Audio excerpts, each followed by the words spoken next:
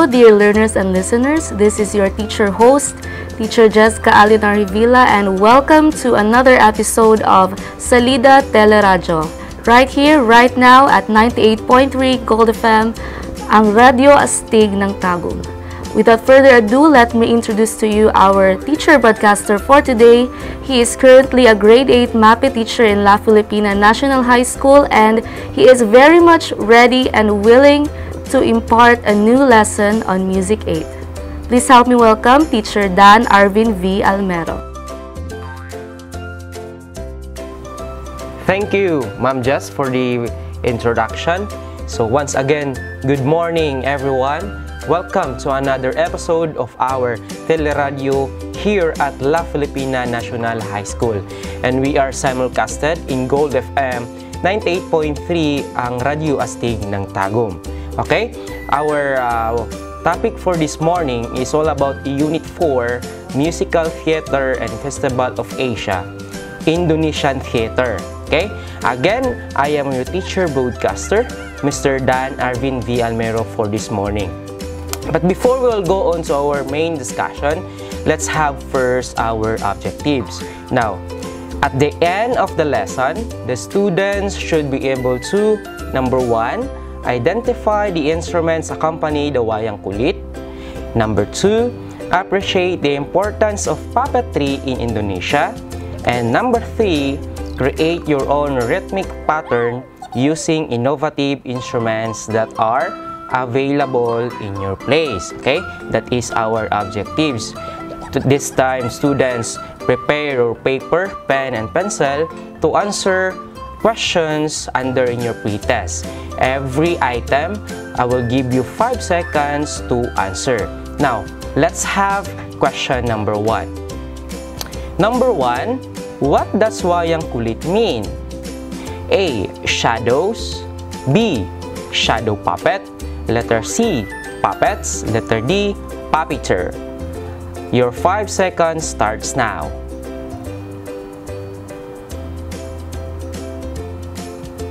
Time is up. The correct answer is letter B, shadow puppet. Now, let's have number 2. What does dalang mean? Letter A, clown. Letter B, puppet. Letter C, puppeteer. Letter D, screen. Your 5 seconds starts now.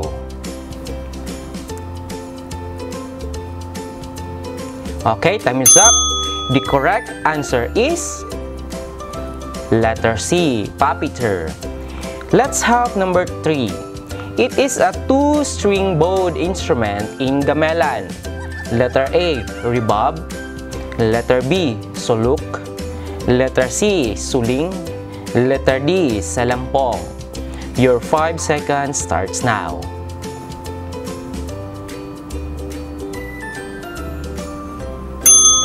Time is up. The correct answer is letter A, the rebab.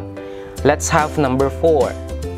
Number 4, it is a wooden or bamboo xylophone instrument in gamelan orchestra. Letter A, gambang. Letter B, suling. Letter C, rebab. Letter D, canong. Your 5 seconds starts now.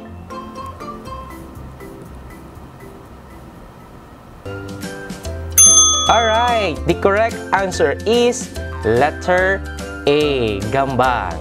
Let's have the last item. It is considered as the traditional orchestra that accompanies wayang kulit. Letter A, Javanese. Letter B, Philharmonic. Letter C, Balinese. Letter D, gamelan. Your 5 seconds starts now.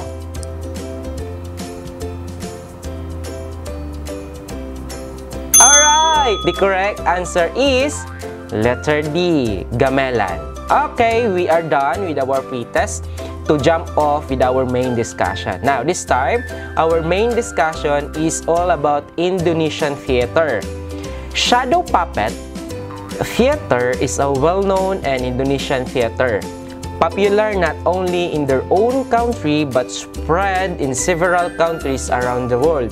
In other terms, class, shadow puppet is very well known in every countries in the world. But the very popular shadow puppet theater in Indonesia is we have the Wayang Kulit. Okay?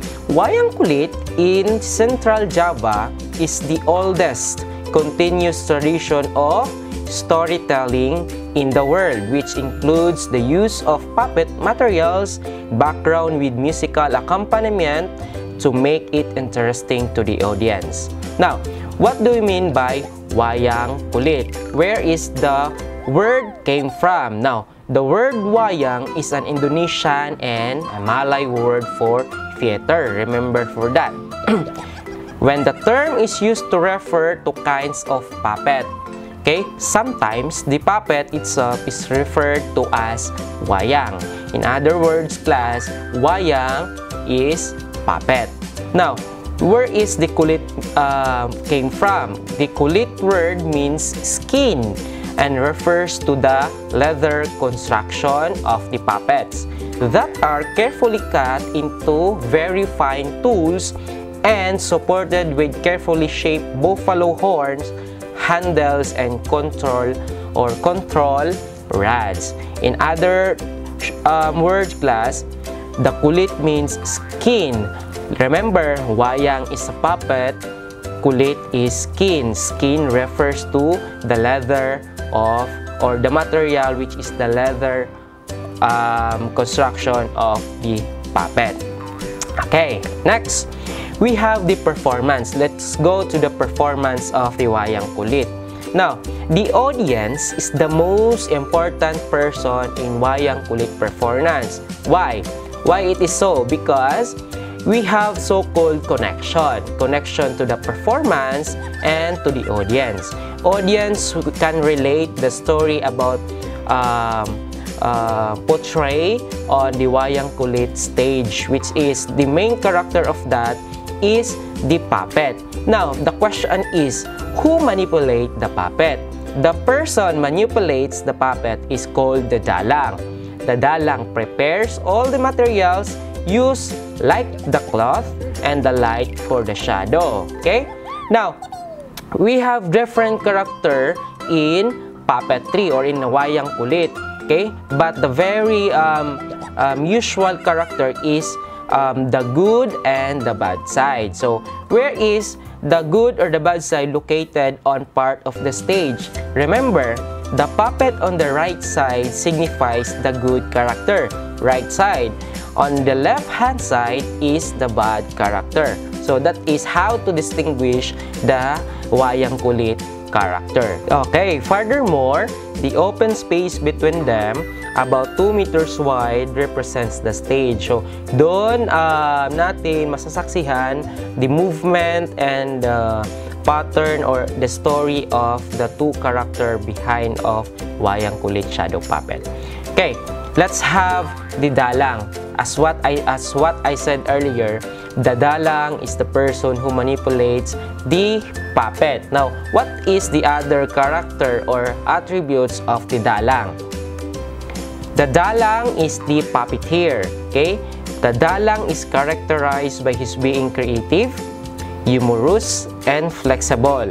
The dalang manipulates the puppets, sing and taps out signals to the orchestra, and of course, speak the parts of all the character of the Wayang Kulit. Okay? Those are the attributes that the dalang na naa sa iyaha, class. Okay?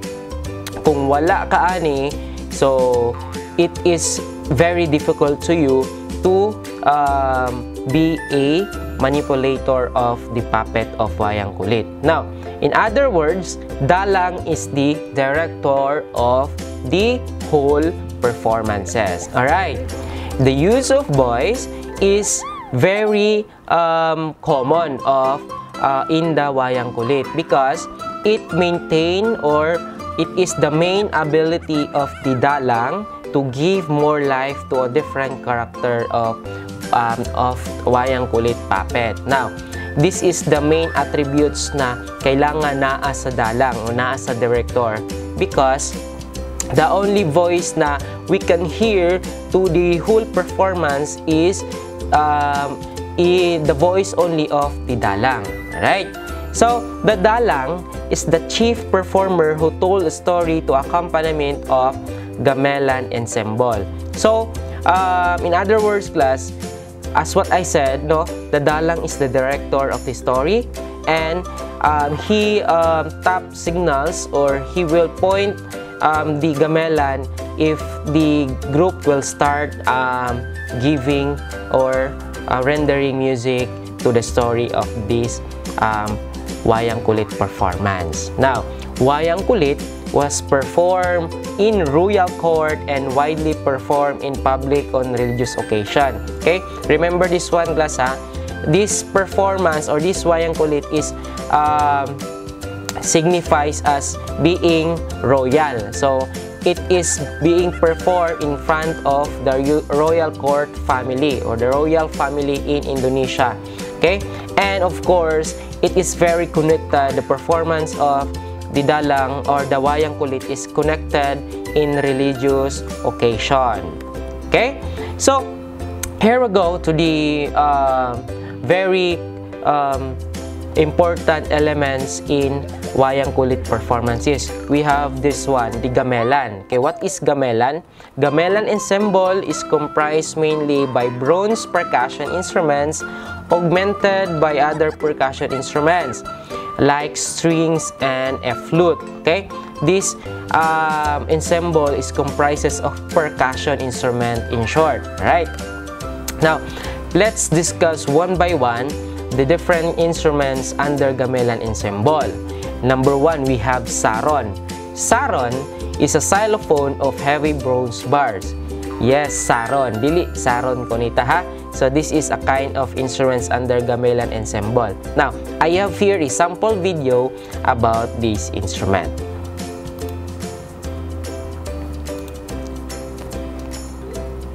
The saron is a Belungan instrument, shown here playing the basic melody for Lantran Richik Richik.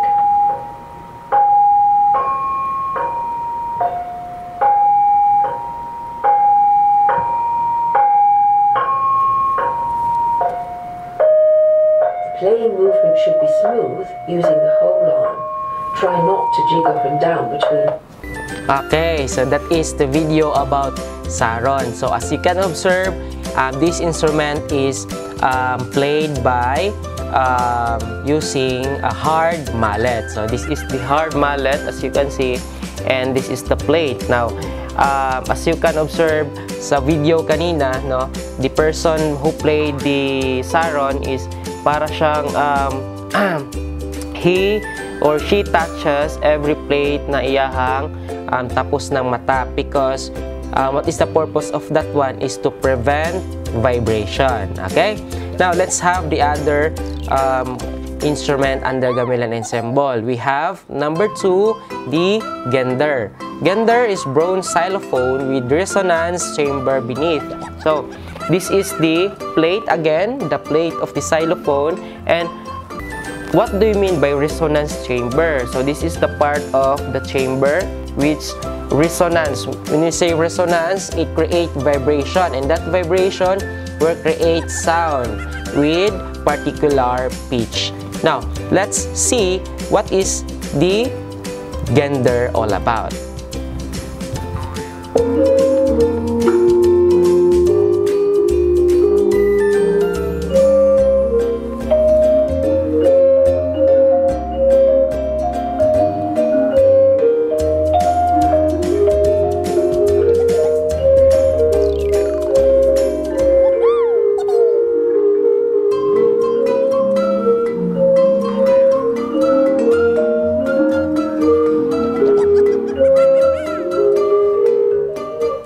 Okay, as you can observe to the video, the difference between saron and gender. Gender is, you can observe the sound of gender is very hollow, bugnaw siya, and that is because of the resonance chamber beneath. Kasi yung katong resonance chamber kanina na ako ang ginaistorya. Now, also you can observe this instrument played using mallet. But different sa saron, na ang kining sa gender, ang ginagamit na mallet is soft mallet. Okay? Nganong soft, nanong na may hard nga mallet. Okay, remember this one class ha. Pag hard mallet, meaning this instrument is for outdoor. Pag soft mallet, that instrument is for indoor. Okay, so, meron na kayong nalalaman, di ba? So let's have number 3, the bonang.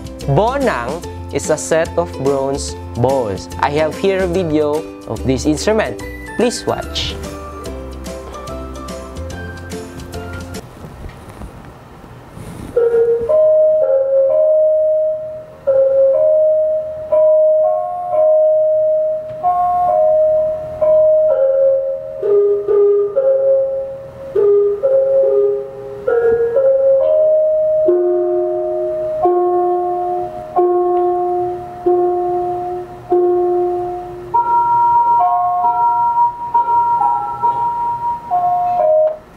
Alright, so that is the instruments all about bonang. Remember, bonang is a set of bronze bowls. Okay? As you can observe naman kanina sa video, the person who played is using mallet. Okay? It is a wood or wooden mallet, but it is wrapped by a cloth so that the tapping or the person who played will not make any hard sound, because this instrument is particularly used in indoor. Okay, kasagaran na performances sa gamelan is indoor. Right? Now, let's have number 4. We have the gong and kempol. Okay, this is very well known as hanging gongs because, as you can see, literally ginabitay siya. Alright. Now, in the video, we can observe why it is the hanging gongs is ginabitay and nganong lailahi siyang sizes. Now, let's watch the video.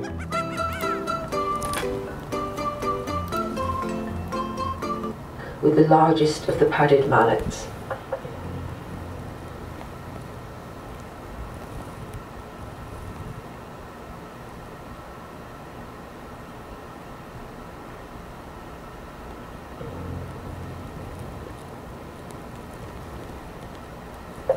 The gong gageng is always allowed to ring out.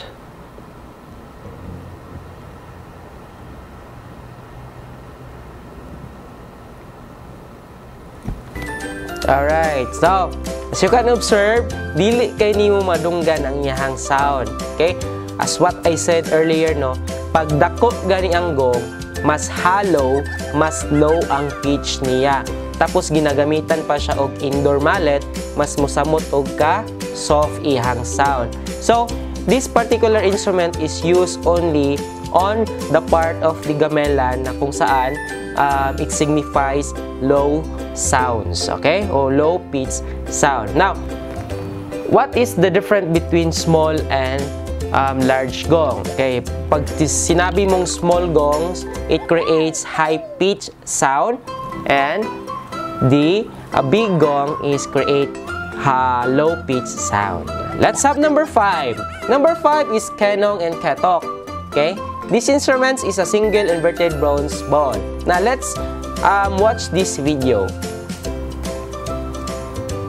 This is an example of the kenong and ketok patterns in slendro lanceram udamas.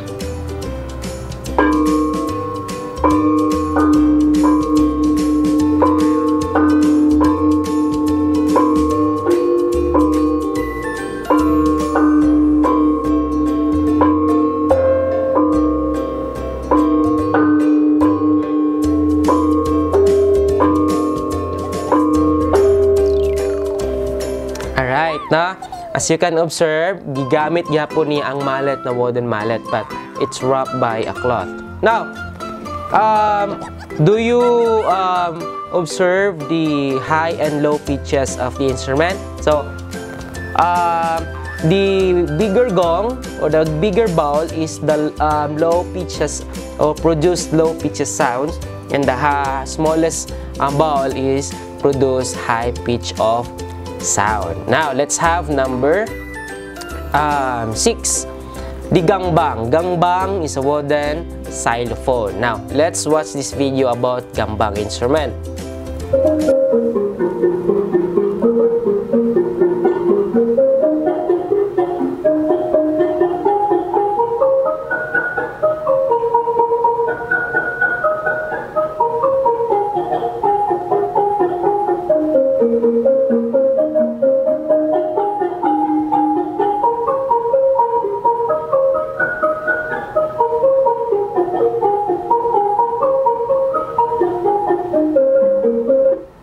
Alright, so this instrument is called xylophone. Now, as you can observe, meron siyang tinatawag na plate. Every plate of this instrument indicates notes. So that notes creates sound or pitch using the soft mallet. Okay, so you can differentiate the sound now if the mallet is hard and the mallet is soft. Okay, let's have the number 7, the rebob. Rebob is a 2-string fiddle. Now, this is the video of this instrument.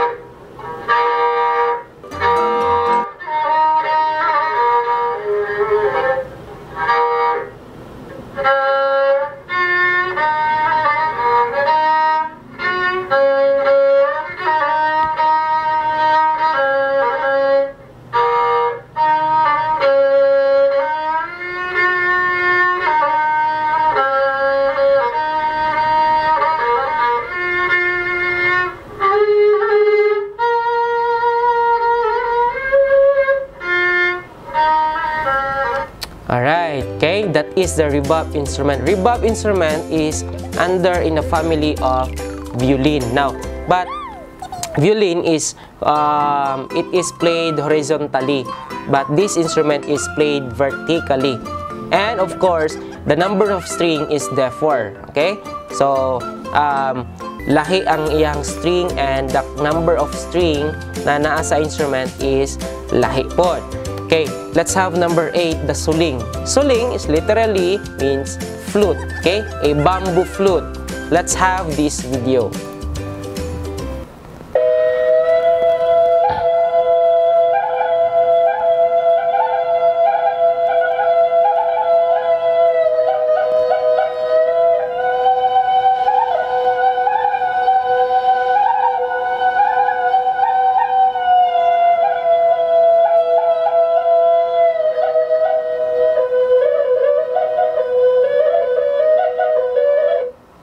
Ayan, that is the suling, the bamboo instrument, the flute bamboo instrument. That instrument has 9 holes in particular on the front side of the instrument to produce different pitches or sound. Let's have kendang. Kendang, horizontal drum beat with the fingers on both sides. Okay, this is the video of this instrument.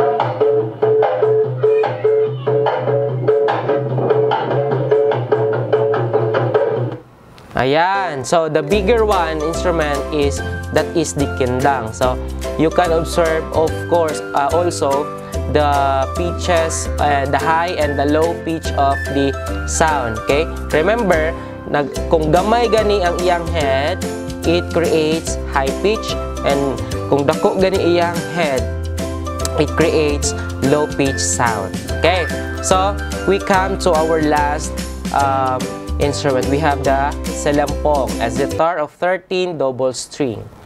Let's watch this video.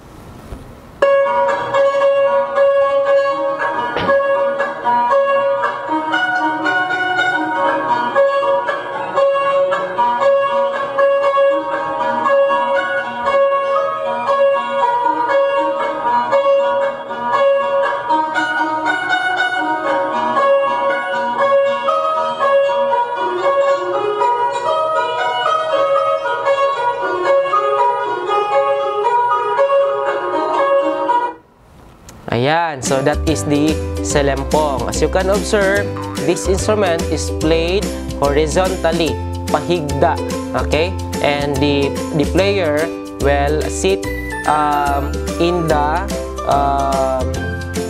front side of the instrument, okay? So that is the last instrument that we have. Now I have here a video showing to how to make wayang kulit. This is a very short video about wayang kulit, or a puppet, making a puppet in wayang kulit. Okay, I want to share this one to you, class.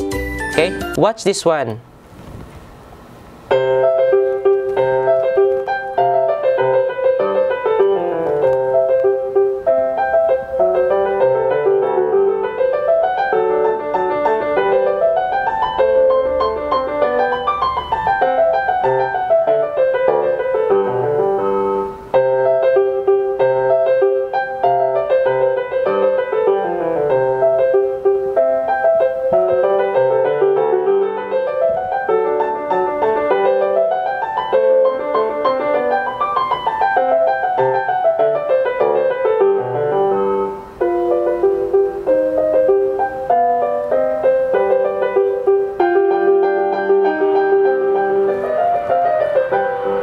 Ayan, so that is very simple, diba? So that is how to make a simple puppet in wayang kulit.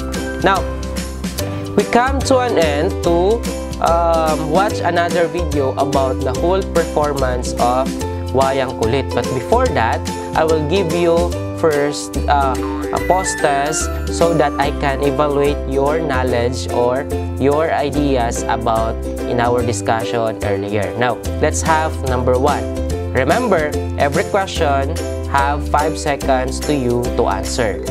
Number 1, what does wayang kulit mean? Letter A, shadows. Letter B, shadow puppet. Letter C, puppets. Letter D, puppeteer. Your 5 seconds starts now.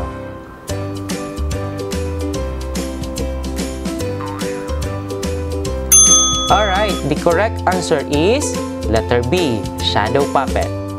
Next one, what does dalang mean? Letter A, clown. Letter B, puppet. Letter C, puppeteer. Letter D, screen. Your 5 seconds starts now.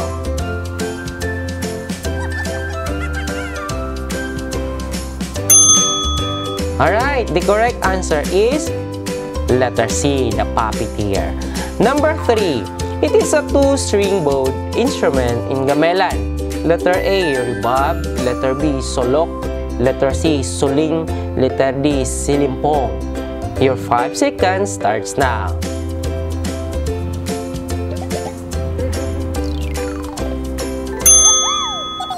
Time is up. The correct answer is letter A, rebab. Let's have number 4. It is a wooden or bamboo xylophone instrument in gamelan orchestra. Letter A, gambang. Letter B, suling. Letter C, rebab. Letter D, kanong. Your 5 seconds starts now.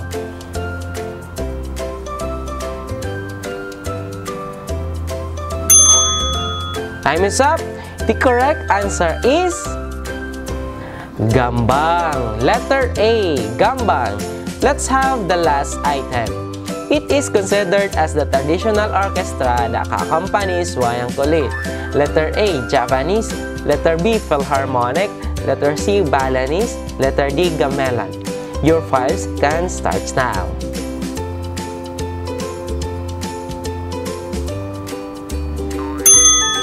Alright, the correct answer is letter D, gamelan. Now, I hope you got the perfect score in your post test. So that's mean you are listening to our discussion earlier. Okay, before we will end our discussion, this is your evaluation, or this is all about your performance. Okay, create your own rhythmic pattern using innovative instruments that are available in your place. But before that, I will share to you the rhythmic pattern in gamelan ensemble so that meron kayong susundan. Alright? Now, this is the video of that.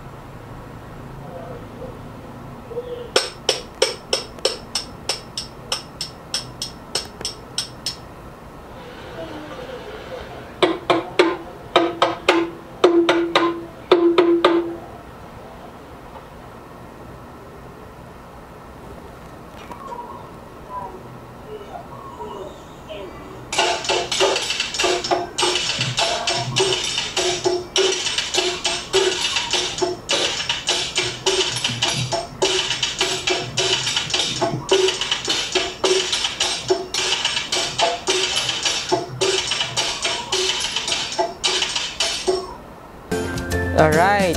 Okay? I will give you freedom to choose what kind of materials you want to use. Basta kayo available sa inyong balay. This is very fun class. Just send me or just link me the video in my personal messenger. Okay? Now, that is all about the rhythmic pattern of the gamelan ensemble. How about the performance of the gamelan ensemble in the wayang kulit? Okay, you want to see or watch the video? Here we go.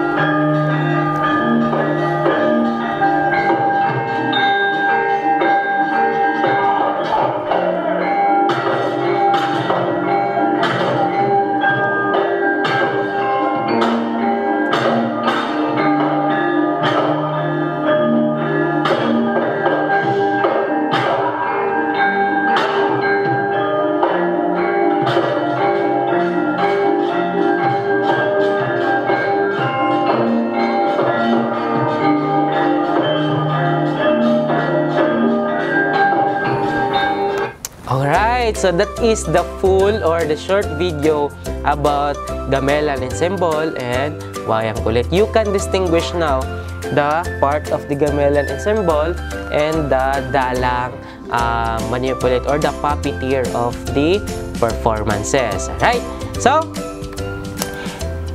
this is the end of our discussion. But before I will say goodbye, I would like to thank the TeleRadyo team or the TVBI team of La Filipina National High School headed by their master teacher, Sir Harley Aglosolos. And I would like to give special thanks to Ma'am Marife Dumalag for giving me a hand to polish my PowerPoint and give me idea of what give me idea to impart to you class. Okay, and another special thanks to our principal, Dr. Jeffrey C. Villarosa, for giving me opportunity this time.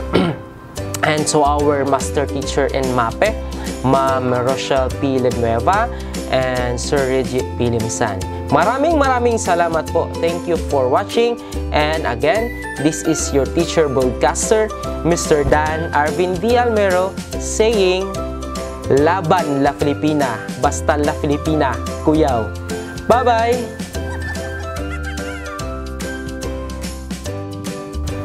And that's a wrap for our lesson in Music 8. Thank you so much, Sir Dan.